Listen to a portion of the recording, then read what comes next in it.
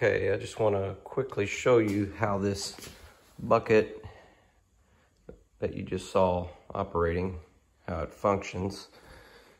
To attach it, I've simply got 2 pins. This is welded on the actual blade.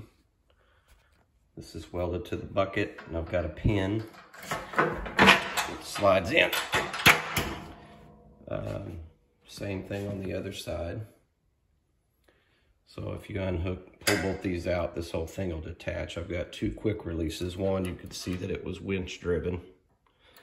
So I've got a hook that goes to the bucket itself that pulls it open and shut.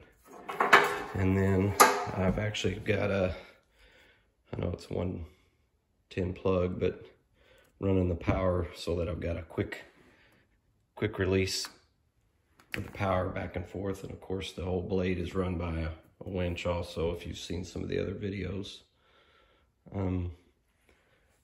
But anyways, just kind of a quick overview. I hope to show some videos of it later actually functioning after I get it painted and a few things buttoned up on it.